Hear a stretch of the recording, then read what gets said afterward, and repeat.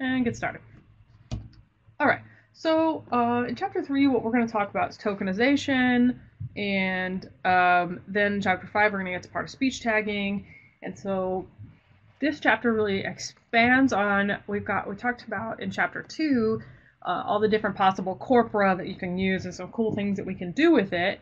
And then this one's going to expand the repertoire of options that you have to process text. So we're going to talk about importing raw text and HTML, and then later we'll work with some XML. So one thing to note is that text can be many different types. So it doesn't have to be just from a known corpus. We can begin to create our own variables. So in this particular lesson, we're going to work with here, I'm going to zoom out a little bit more, NLTK, RE for the regular expressions package, and pretty print for pprint. Okay. And we're also going to import the word tokenize function from NLTK, and that will allow us to create lists of words, because tokenization is a process in which we take strings of lots of characters and break them into either sentences, paragraphs, or words. We can also do characters, but generally we're focusing at the word level. So let us learn how to import things. So this will be also partially the assignment for this chapter. So let's say we want to pull some text from somewhere on the internet, which is generally kind of where you're going to be collecting data from. So it might be from Kaggle, it might be from Project Gutenberg, it could be somebody's website. We do some work where we pull things from Fox News, like we're interested in text in general, and that's what the internet is. Right? And so we can actually do that as long as you're connected to the internet by using the request function. So URL-lib is a package or library that we should have as part of downloading Anaconda. And we're going to import the request function. So that allows me to access anything on the internet. So that could be a web page or it could be a web source. Like this Project Gutenberg one is a text file. And so to figure out what this one is, what we can do is just copy the link and go to it ourselves. Okay. Or Project Gutenberg could be down and this could not work today. Oh man, it is a Monday on a Thursday. Let's see if maybe it's just being mean to me. Okay, so let's say we just pick a random book here. And you can search for books. Let's see if we can find Huckleberry Finn. Okay. Nope. So I don't think their website's totally working correctly today. But if you find a book when the website works, you can essentially get to the text file associated with that book. And that's what you want to do. So here we found the specific text file, and it does look like it worked. It seems to have opened it, even though the particular searching options don't appear to totally be working on this website. It does seem that it found the book for us. But this is what the format will look like. Okay? It'll end in .txt. So right now we're opening text files from the internet. You can also open text files from your computer. So we're going to say request, that's the function, open a URL. So the function is URL open, and then you throw in the URL that you want. Okay. Now this doesn't have to be text, it could be a raw HTML page, but there's better ways to do that. And when you save that though, it becomes this weird HTTP response object, so we're going to have to convert that into something usable. So a lot of what we're going to do from here on out is think about different processes one does in natural language processing, and how do we convert from one object to another. So this particular type of object is not usable at the moment. We're going to have to convert it into something usable. And that's where word tokenization comes in.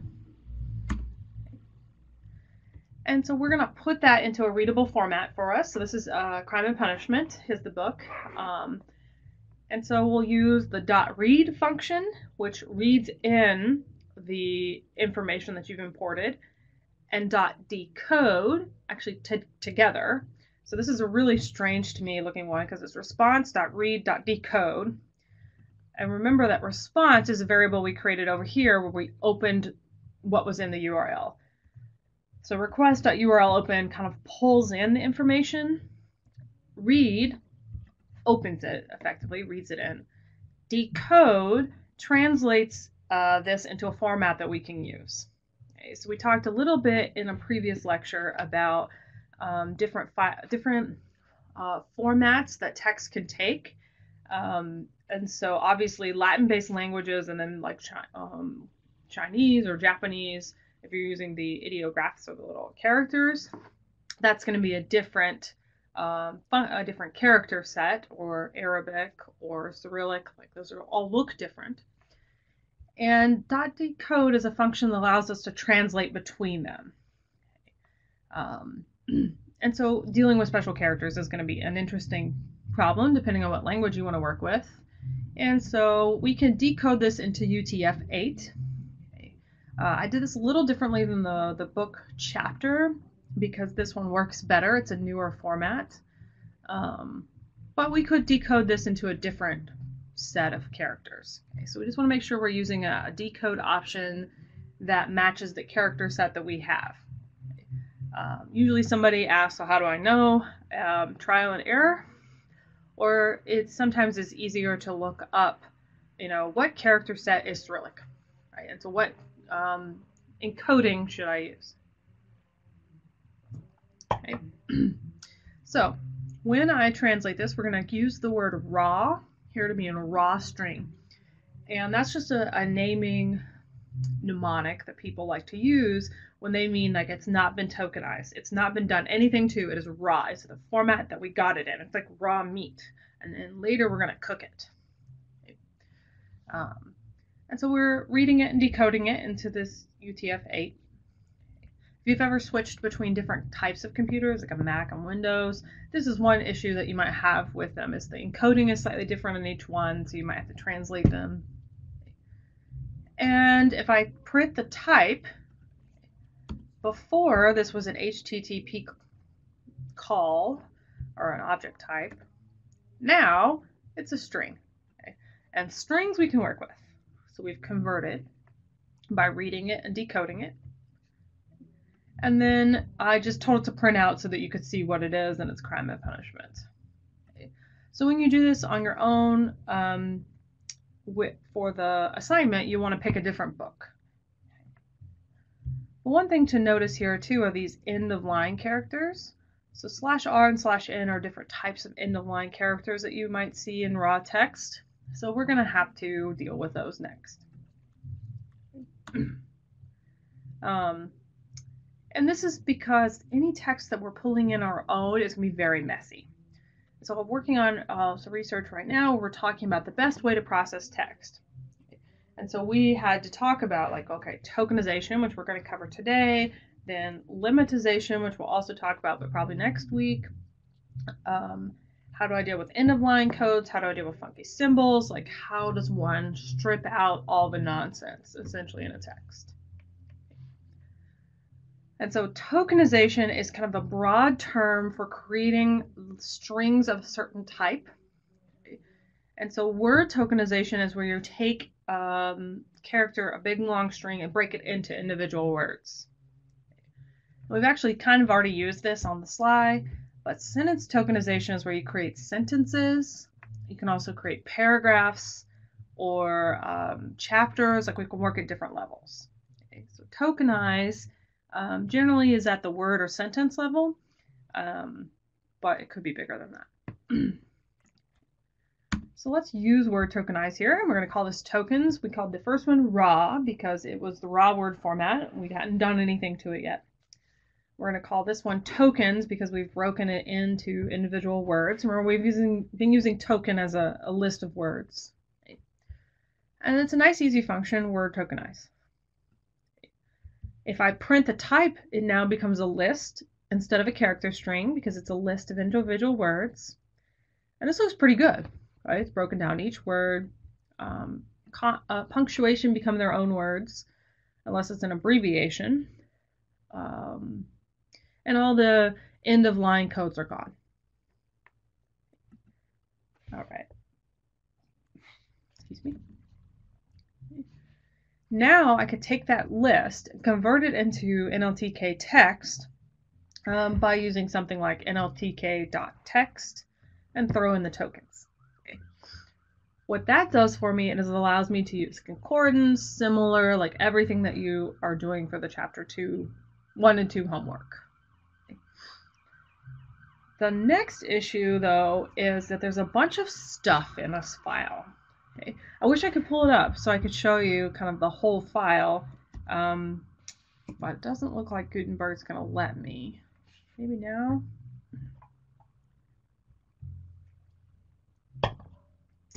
Oh, doesn't look like it. And so if I, let's say, just printed the raw word format, this is going to be a bunch of stuff. Oh, we used raw again later. Hold on.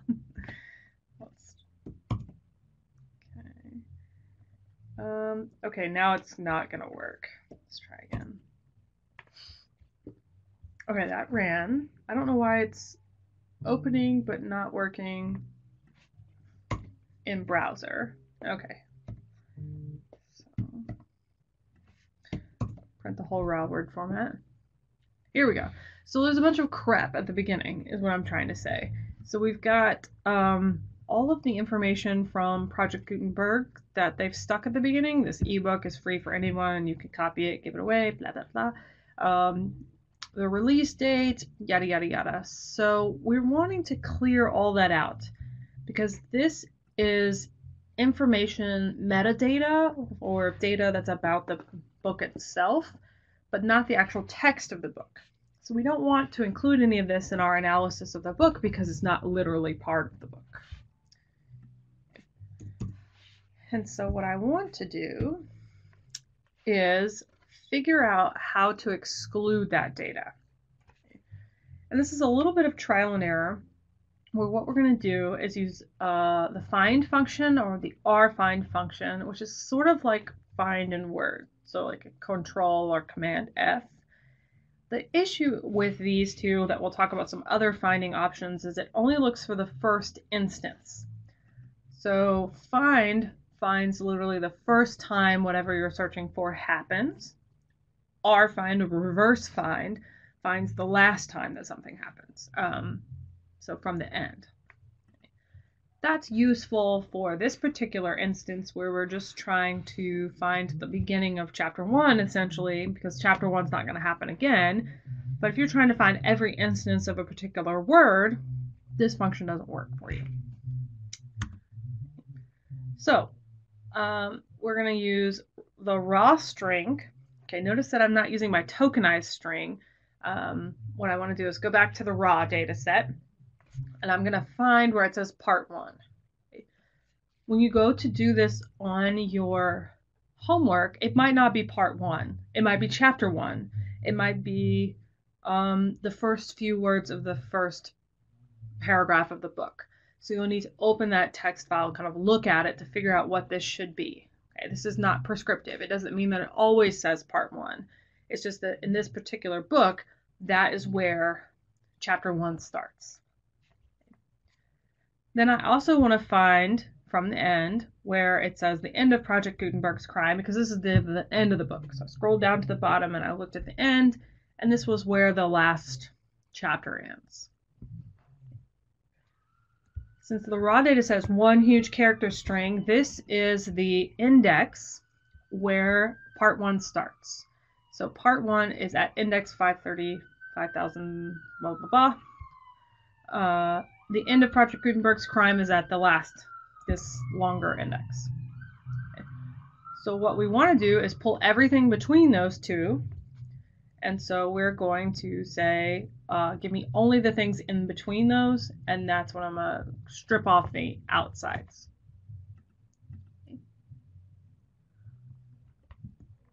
Great question. This is only going to find the first time that it's mentioned. And so that's why I said it's important for you to open the book to know what it is that will be the marker for like chapter 1. So find and rfind only find the first mention or the last mention. If you want to find all the time something is mentioned, there's a different function for that. Okay. So that's the important thing to remember about the find function.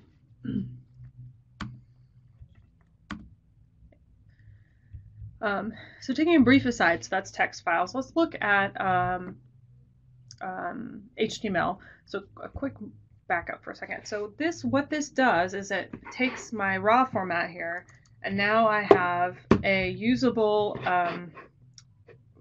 raw document that doesn't have all the extra stuff.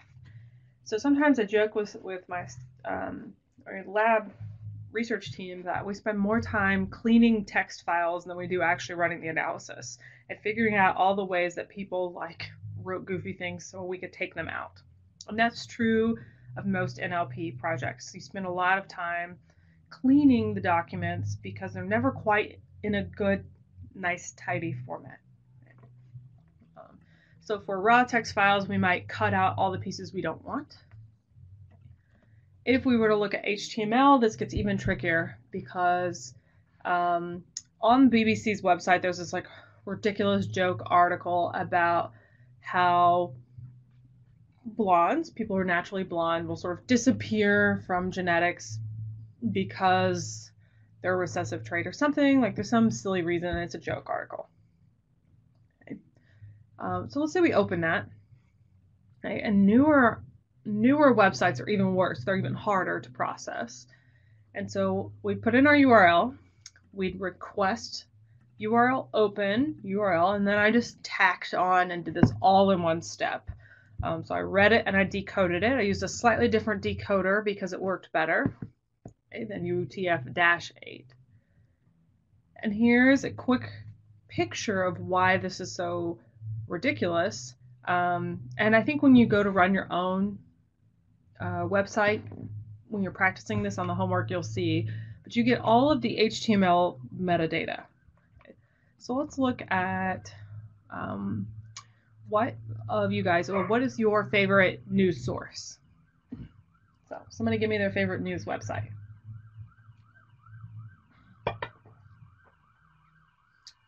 Whoever gets there first. Google, okay. We can look at a couple of them. Business Insider, oh, Wall Street, that's a good one too. So I haven't looked at Google News' website in a long time. Oh yeah, so it would be very difficult to, let's say your goal was to do some web scraping. You were trying to pull out all these different articles, right? So let's look at Sarah Sanders here. Okay. This is actually probably going to take us somewhere else. So Google's site looks like it's a redirector, but this will work too. Let's look at the inside of this HTML document. So I'm going to view source. Okay, I'm going to right click view source. Yeah, so view page source. So if we imported this using our HTML function, what you would see is this. Okay, and it doesn't, it scrolls sideways. It's just one giant thing. So look at all this extra crap, right? HTML stuff.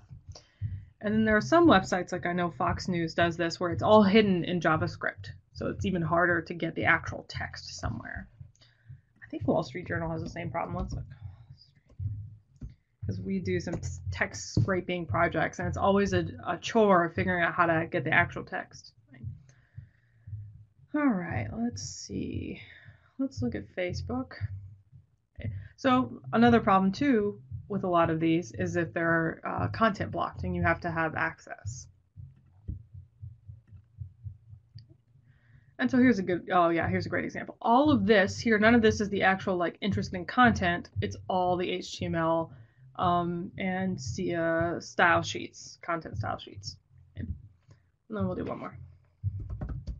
Okay. Looking at Business Insider, let's look at Walmart this time. Nope. None of that nonsense. Okay, we're not. There we go. So if I look at the page source here, there's this somewhere in the middle. Okay. So tons of stuff we don't need. Okay. This is the main idea here. Okay. And so there's this really cool package called Beautiful Soup, and there's some other options too, but Beautiful Soup is the book recommendation that allows us to basically strip all of that out mostly. Okay. Sometimes if you run this and it doesn't work, that's okay. The goal is to just see like when the trial and error that you might have to do when you're running these projects. But Beautiful Soup is a package that is part of the download for Anaconda, and it will get it mostly clean. Okay. On some newer JavaScript style pages, it just doesn't work very well at all. Okay. So here's an example from Beautiful Soup 4, import Beautiful Soup. Okay. We're going to run the Beautiful Soup function on our HTML that we imported and use .getText. Okay. And that usually pulls out the text for us. If you're an R person, this is kind of like what RVest does when you can open web pages and pull the text from them. Okay. But sometimes it just doesn't work because of the formatting of the web page. So some pages don't want you to scrape them because then you're not looking at their ads. Okay. So I could take that raw text and we'll tokenize it, and now this looks like it worked pretty good. Okay. So we'll tell you, if you're interested in working with HTML, it's a lot of trial and error. But Beautiful Soup is the kind of package that helps us, is one of the several packages that help us clean up HTML. And then one last example on importing and dealing with files is using your own file. So let's say, for example, I have this file where I asked people what makes a flipper a flipper. And so people, of course, are going to list dolphins. Some people wrote about flipping people off. Some people wrote about the TV show, etc. So I'll have this saved in a text file. And the open function just allows you to open them. Okay. A lot of people call files just F. This is a naming tradition. And so what you do, it's a little odd because I feel like when you open a file, it should have read it already. But remember, on all of these, you open them. You either open the URL or you do some sort of open function. So it might be URL request. Okay. Here it's just open. Okay. If you want to do it like this with no extra path around it, just put it in the same folder as your Jupyter file. We're going to call that F for file. And then every function that we've run after opening the file, either URL request or open, we've done .read. Okay. So be sure you understand that there's this like open step and then a reading step. And the reading step is often tied to a decoding as well. This file I didn't have to decode because I already knew that it was UTF-8 because I made the file. Okay. And then I just printed it out so you can see it's essentially people defining the word flipper.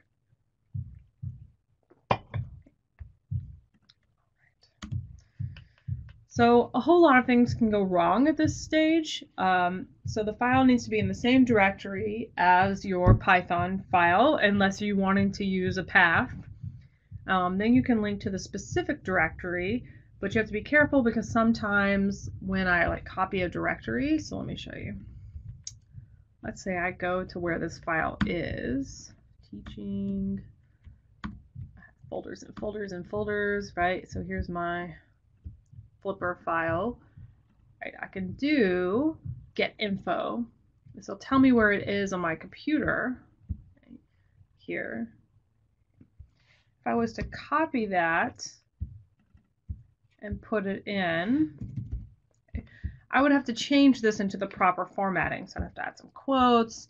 I'd have to add these here should be forward slashes. So be careful of forward versus backward slashes. It depends on what computer you're on and kind of what how the code wants to process. Generally, they should be forward, but if you are on a Windows machine, they look like they should be backwards. So it just kind of depends. And then the book talks a lot more about this. So if you're trying to import files and you're having some trouble, you can read some more helpful hints for the book. Okay. Another problem is that Windows, Mac and Linux tend to do the same thing because Macs are running on Unix, which is basically Linux. Windows are different on their end-of-line characters, so the way those look in computer terms are often different as well. So a little bit of trial and error here. So let's say we're trying to create a pipeline, a processing pipeline. So I'm trying to go from start to finish, from my importing my file to running some analysis on it. Okay. First thing I might do is, if I'm pulling it from a website, I could use URL open on my URL and read it in. There's another function called clean HTML that should help clean out the text. That's in NLTK. I would say the Beautiful Soup works a lot better. And we can kind of take out any extra content we're not interested in. So I could trim off all the comments from Discus or some other commenting system they're using. This would be the cleaning step. You could convert that to ASCII. This is a specific type of text file. I would argue that mostly you're going to be converting this to Unicode, which we'll cover here in a little bit. We could word tokenize it. This is a different word tokenization function. We've been using word tokenize. There's this word punc tokenize that kind of deals with punctuation a little differently. And we could convert it to NLTK text and start playing with our functions that we learned in chapter 1 and 2. So this is kind of the pipeline we might use: reading it, cleaning it up, tokenizing it, doing stuff with it.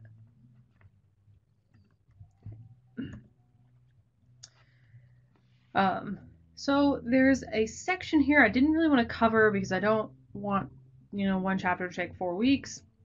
That talks a lot about dealing with strings and text processing. So if you're kind of still struggling with a lot of the Python code, I would definitely tell you to go back and read the whole chapter, but this section especially. It talks about special characters, like anything on that top row where your number keys are, every character at the top, exclamation points, $signs, the ampersand symbol above a 7, all those are special characters. You have to do special things to them so that it knows what they are. It talks a lot more about how to add and subtract text, how to do slicing, and understanding strings versus lists versus tuples versus dictionaries. So understanding what Python objects are.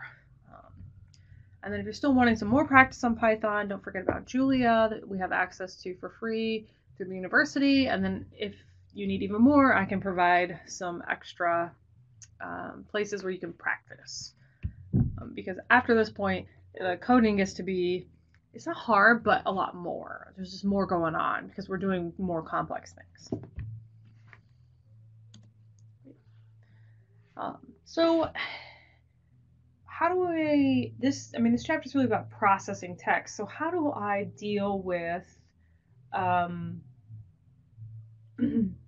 different languages, right? So let's say I'm interested in working with Polish, for example, and it's got some little extra characters that I don't have in my normal Latin-based English language.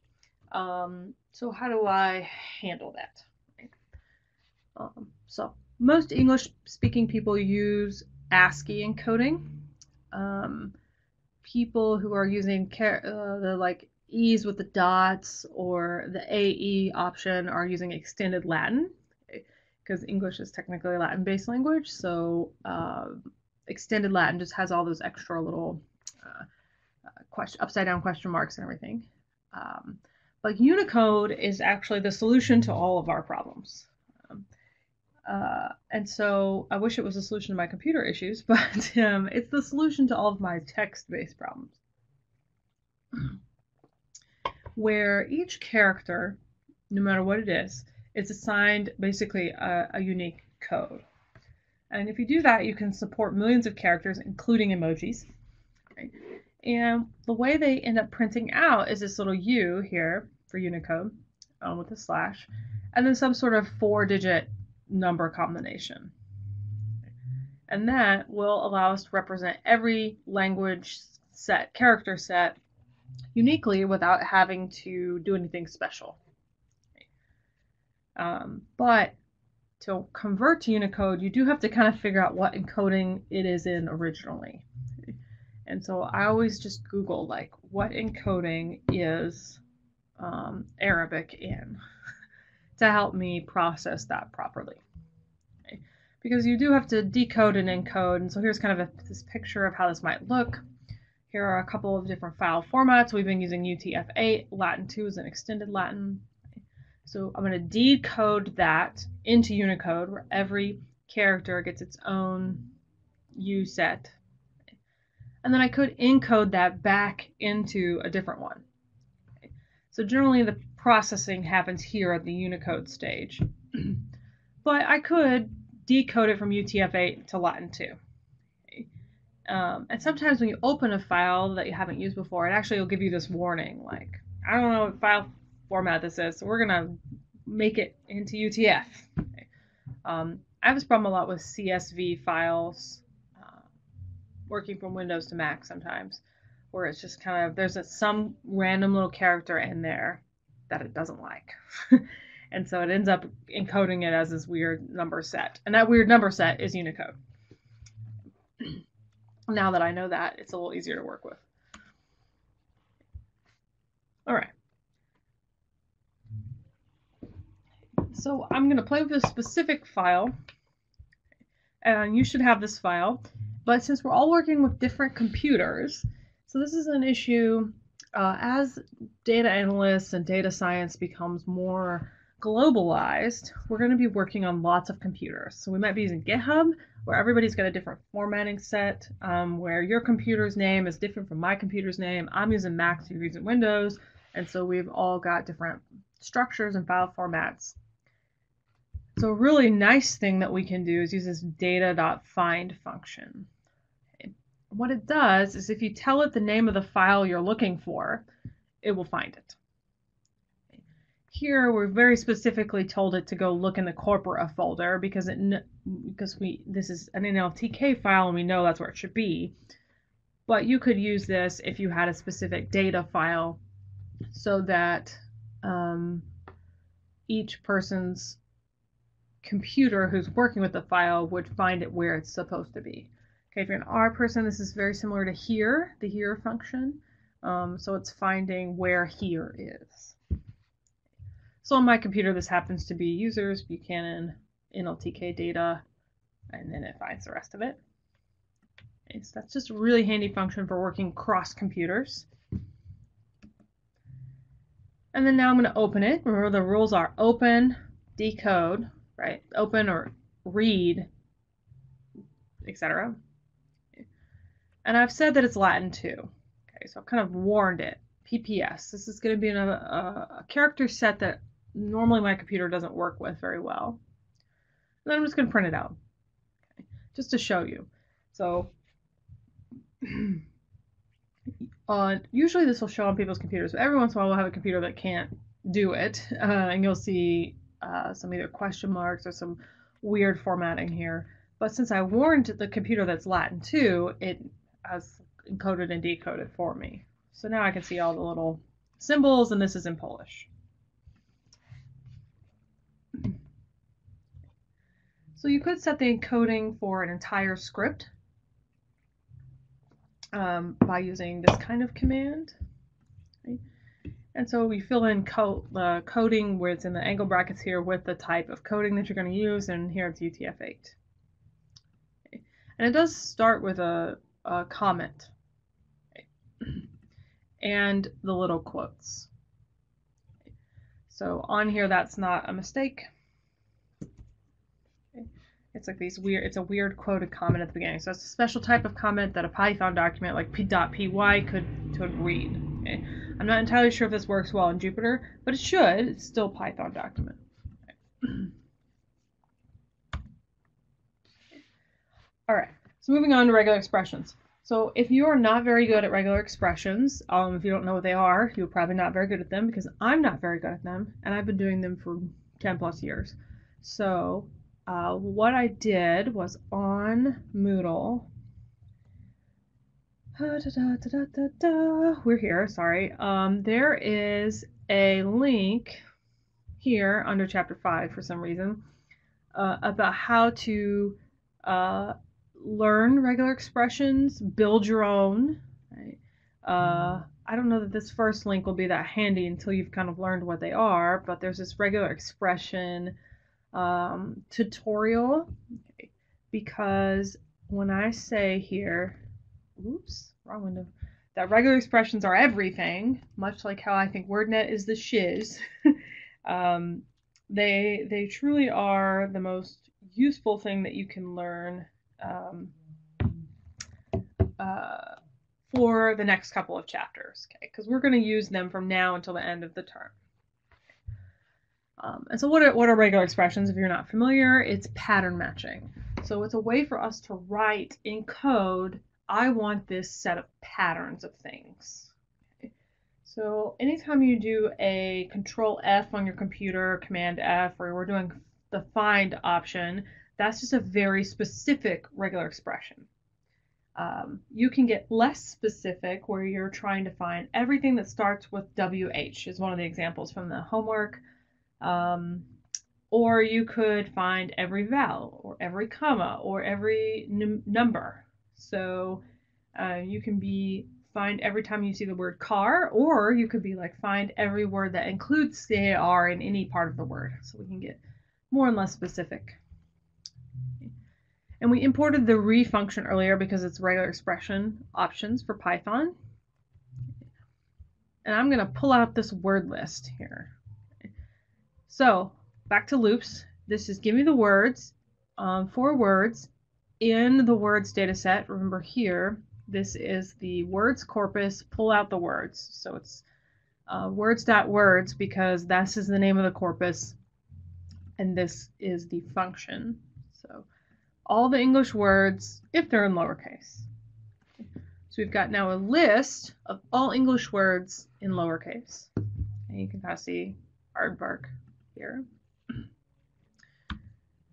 And let me sort through that. I want to find all of my potentially past tense verbs. So the general rule for past tense in English is that it ends in ed. There are lots of words that end in ed. They're not past tense, but this could get us started. Okay. And so to do that, I am going to, so here's the preview here. Okay. I'm going to look for ed with a $sign at the end. Okay. The $sign does not literally mean a $sign. If you want a literal $sign, you have to do some special, so you have to escape it or use backslashes. But the $sign here indicates a word boundary. It means it's at the end of the word. The caret symbol that is over the 6 is for the beginning of the word. So this will allow us to find everything that ends in ed. And so the function here, right here is re for the re package. Function is .search. And this allows us to loop through or to search a string set. However, what we have is a list. So what I want to do is loop over each word in the list, search the word, see if it ends in ed, and then print it out. If we had the raw data, we could just tell it to search the raw data and it would print out the indices of where those are. Okay. So read.search works a little odd. The easiest way personally for me is to take a list, loop over the list, and just search each one to see if it is. But we'll also talk about the find all function that'll allow you to find specific places in a string, a larger string. All right, so here's a couple of ed words from English. And so this now can be used to find specific pairs. It can be used to write your own grammar, which we'll do at the end of the semester. And so regular expressions are something we're going to use from every chapter from here on out. So it's worth taking the time of trying to understand just a little bit. I mean, if you do it every day, I bet you remember them, but I don't. So I would say that as long as you can kind of understand, okay, I want to find the end of a word. I know that there's a pattern for that. Let me search it. So just kind of getting the hang of a little bit of the idea of how they work will help you at least find the rule that you're looking for. We could use wildcards. Wildcards are placeholders saying something should be there, but it doesn't denote what it should be. That's a period. Okay. Stars are a little different. They're a different type of wildcard. The the caret is the start of a word. And so this is very weirdly specific, just to show you how like weird English is. Here, this is, okay, the start of the word should have 2 letters, bam, bam, a J, 2 more letters, then a T, then 2 more letters, and be over. Okay, so we're specifically looking for 1, 2, 3, 4, 5, 6, 7, 8 letter words that have a J in the 3rd spot and a T in the 6th spot. Okay. So we're using the caret and the $ to indicate word boundaries. This should be the beginning and the end of the word. We're using the dots to indicate any character, and then specifically J and T. And there are more words than one might expect on this sort of thing. So we looped over our word list, and there's actually quite a few. Okay. And now we can see our words that are very similar, likely due to English, British, and normalization. So it's ER-OR.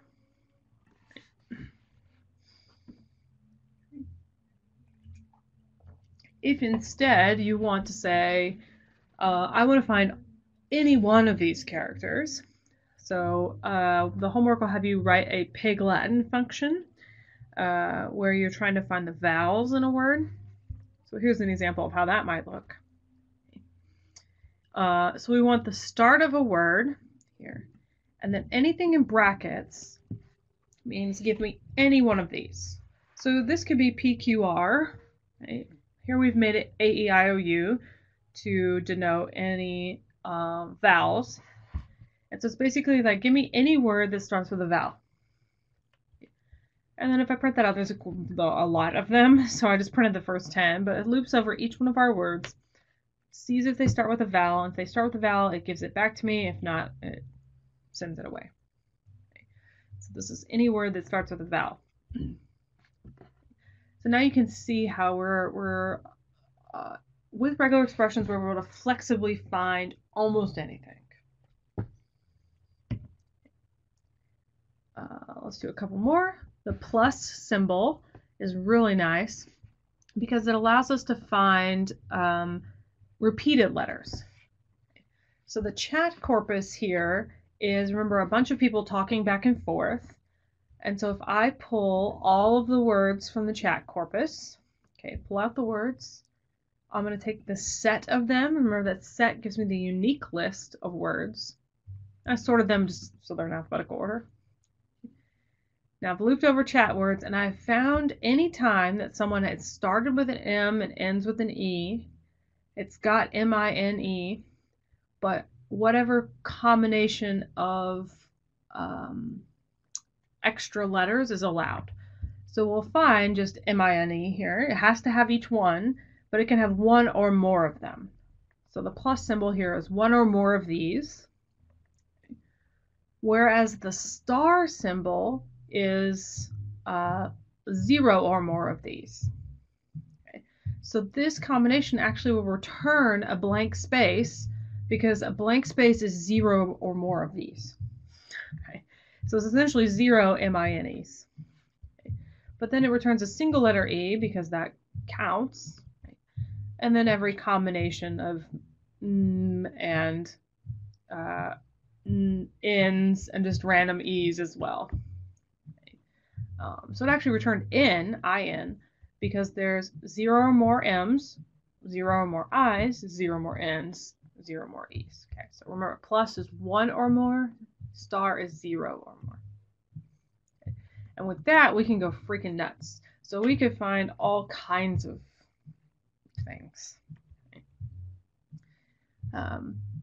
So the find all function, this is search. Okay. Search, I feel like, works best on a list and loops over the list, and you search the individual components of the list. Okay. There's also a find all function, which works better on a single character string. Okay. And so it finds all of the non-overlapping matches. Okay. So you do re.findAll. You put in the rules, the regular expression. So here this is giving all the vowels and what you want to search. So here it gave me every instance of a vowel. So if I put all of crime and punishment into one giant text string and asked it to find all of the words the, it would. And so it would just print out the. So we could use that to count. There are easier ways to do that, but we could use that to count. Or we can use it to find collocates. So I like find all when I'm trying to find pairs of words together. So I might say find all the times that, the example in a minute is bro, but find all the times that someone said hey you in the chat corpus. So here we've pulled the Wall Street Journal, okay, from TreeBank. So Penn's TreeBank, we've grabbed all the words, we've made a unique list of words. I'm going to create a frequency distribution of all of the two-letter combinations in those words in the Wall Street Journal. So looping over words in the Wall Street Journal. And looping over essentially every couple of letters. What we're going to do is find A, E, I, O, U, and at least two of them. Okay. So this little curly bracket denotes that there should be two of them from this set. Okay. And so it finds I-O, E-A, I-E. So this shows us all of the vowel clusters in English. And how often those vowel clusters are occurring. And so the most common one is actually I-O. I would have thought the most common one would be E-A or E-E, but E-E is actually in the middle. Okay.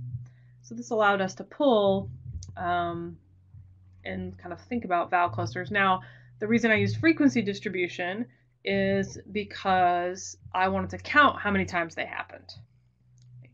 I could have just looped over it, made a giant list, but frequency distribution, remember, allows us to keep track of how many times each unique set is happening.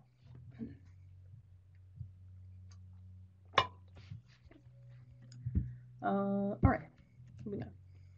Okay. So I can also use tabulate, okay, which is a very cool function. So I'm trying to pull information from the first couple of chapters into this. So you can see how regular expressions can be applied to the things we've already done. Okay. So now what I'm going to do is pull consonant vowels, okay, looping over our words in this very specific dictionary. Okay, and this is a language. And so let's see, this is a language spoken east of New Guinea. Okay, so not a super popular language, but it has a really interesting alphabet. So what we're going to do is we're going to find all of the consonant vowel clusters using refind all, where it starts, or it not even starts with, it has first a P, T, K, S, V, and R, which are the most common consonants. Consonants. And then pull a vowel so that we get every combination of first phoneme and second phoneme, right, that are consonant vowels within these particular sets, and create a conditional frequency distribution. Right. Now remember that the conditional frequency distributions are essentially a giant table of this variable, consonants, bar vowels, that variable. Okay. And so instead of being just one giant list of all of our vowel clusters, now we have a table of how many times the letter K is then followed by an A-E-I-O-U. And this creates some really cool distributions. So these are often considered bigram frequencies. And so word frequency and letter frequency are very important at predicting almost everything in natural language processing. If you don't know the answer, a good guess is frequency. But what we really see are bigram frequencies. This is every pair of letters, because those are often how we pronounce words, are by individual bigrams. And so they predict our ability to read aloud and that sort of thing. And so if I wanted to know, is there a pattern to bigrams in language? The answer is yes, right? So in English, CK is a pretty common pattern. In other languages, you'd never see CK, right? You would never in English see like QO. We just don't do that. It's always QU, right? So here, do we see a pattern? Well, K is generally followed by A or O, whereas P is almost uniquely followed by I. Okay. S only has one option. The next letter is I, so this is like Q in English. Okay. T is never followed by an I, though. Okay. Mostly by O, and then some words that are pretty evenly split.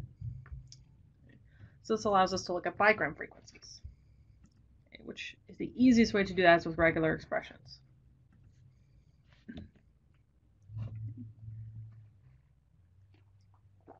And what we do with regular expressions is we then take that and build up to more complicated questions. So the word tokenization function underneath it all is using a large set of regular expressions. So it looks for white spaces, boundaries between words, it looks for periods, trying to figure out acronyms or abbreviations like etc. And all of that's regular expressions. The way that stemming or limitization works is through regular expressions. Okay. So let me explain the difference between the two. So stemming is usually only a regular expression where you are just taking affixes. These are the pre, ing, ed, ious. I made a list here. Those are suffixes, but we might also pull off affixes like un, or in, and just taking them off. So when you stem something, you're just pulling off the stems. Okay. Limitization is where you're using a dictionary lookup. So stemming won't catch the fact that morning, the word morning, like early in the day, is not an ing word. So we were actually doing some stemming recently where we had the word wings, because airplanes have wings. Okay. It made the word wings W, because an S is an affix we can take off, and an ing is an affix that I can take off, so I'm left with the letter W, and that's not really what I wanted. Okay. Limitization knows that wings is plural and converts it into wing. Okay. It knows that run is the past tense, ran is the past tense of run. Right? Whereas stemming wouldn't deal with any of the irregular conjugations of words. So NLTK has a bunch of stemmers built in, and these are regular expression sets. Limitization is more of a dictionary lookup problem. Okay. And so we can find things through regular expression. I do feel like this particular slide was supposed to be before this, but anyway, let's look at kind of a fun example. Okay. So if I pull things from NPS chat, now this here, I left a little note, is a very specific version of regex that's specific to NLTK text objects. So the little alligator brackets, the less than and the greater than sign, are specific to this type of object. Generally, you can just hit the space, or you can use /B for word boundary in regular expressions. Okay. So if you start playing with this, please know that this is a very specific instance. Okay. So we saved the chat text as a text file. I'll use find all. And this would give us any instance of a word, and then the word bro. Okay. And so we came up with you rule bro, telling you bro, and you twisted bro from the chat corpus. Okay. If I wanted to do this in without being an NLTK text file, I could do something like /b dot star. So now a dot star would be 0 or more objects. Okay, we might do a dot plus /b for word boundary, and then do the same thing /b dot star /b, and then the word /b bro /b. Okay. To shell it, I want these to be the word boundaries, or we would get word brother as well. Okay.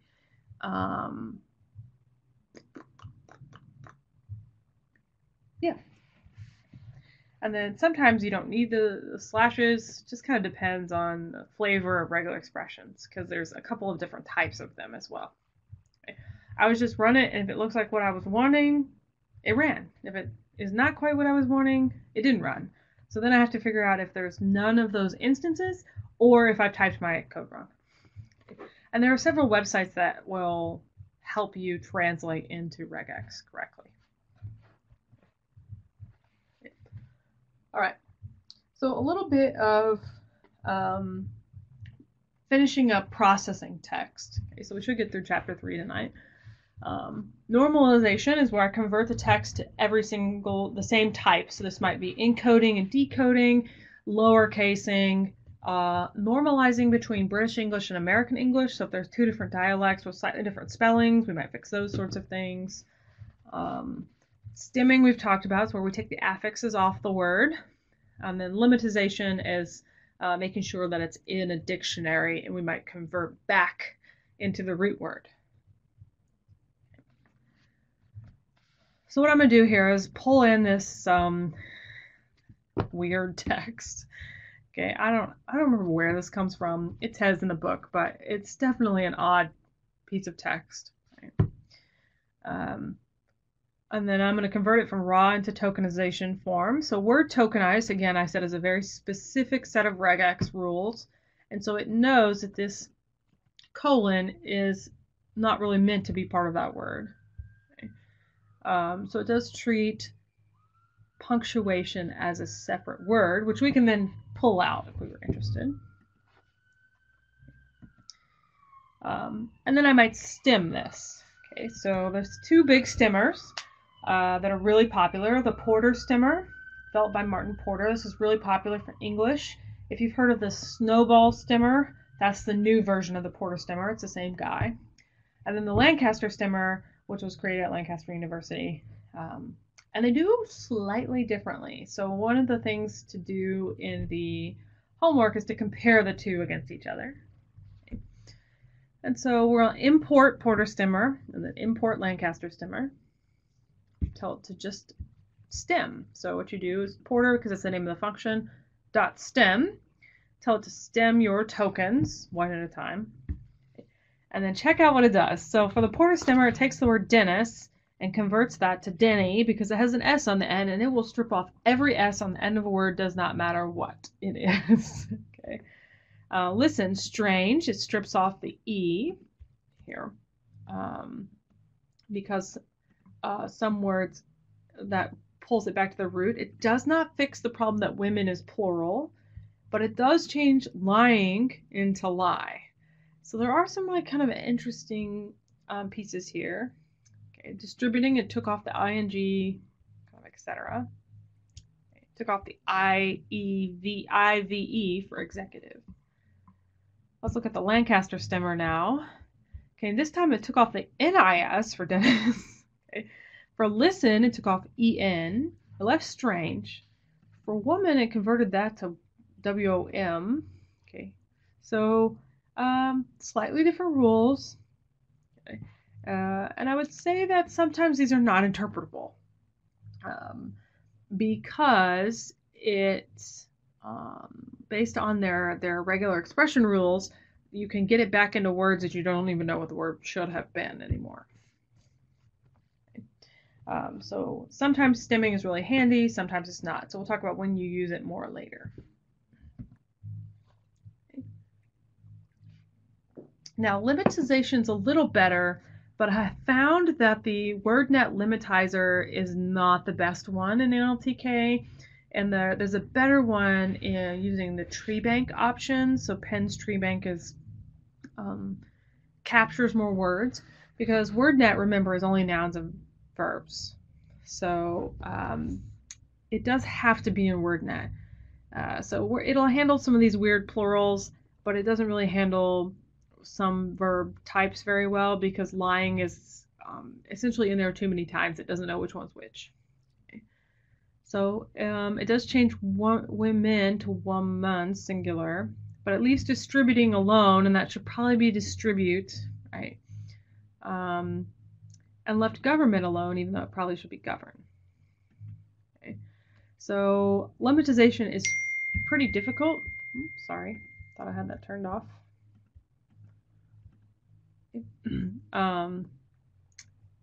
So limmatization is pretty difficult. That's what I'm just trying to say. It depends on the dictionary that you have. All right, so to end up, what we're going to talk about is how you could write your own regular expression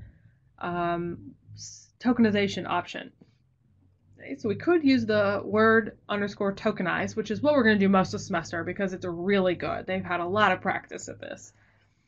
But if you're working with a special corpus type, like the NPS chat corpus, or things that don't fit kind of your normal typing rules, so like people are using things differently, like maybe Twitter, okay, how can we have more control over what is getting tokenized as a word or not? So one problem you have if you use the word tokenization options for Twitter is it breaks up links very weirdly. So we could take a sentence like this that has a bunch of dashes and a bunch of dots and some special characters. Okay. And we could try tokenizing by saying, okay, give me any word with a space after it. Okay. And so this actually pulls that print and the costs. So this is not a very good set of regular expression rules. So we'd have to figure out how to write this in a way that would get us each word, this one with the dots, poster, print should be 2 words. Okay. So generally word space boundaries, like the white space, would help. But here we would be dealing with a lot of different things at once. Okay. And one reason this is a little different than the book, because the book example no longer works. So you'd have to kind of play with the rules until you got it correct.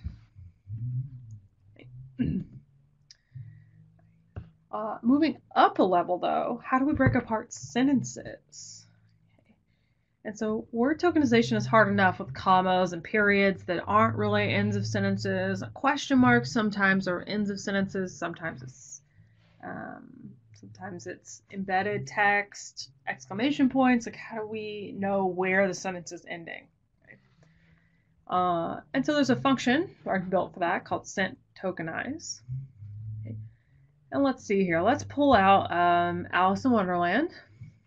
Okay. And I used the sentence tokenize function on it. And I told it to pretty print. Okay. This just makes it look cute, right? So there was nothing so very remarkable, nor did Alice think it so. So notice that it missed the fact that this is actually semicolon means different sentences. Okay. Then the next sentence, very much out of the way to hear the rabbit say to itself, oh dear. Okay. But it did handle the fact that this is one embedded set of sentences. And the way this function works underneath is a set of specific regex rules. So when I say regex is the shiz, it's very important, because a lot of the functions that we're going to build on for the rest of the semester, part of speech tagging, tokenization, are using regular expressions underneath.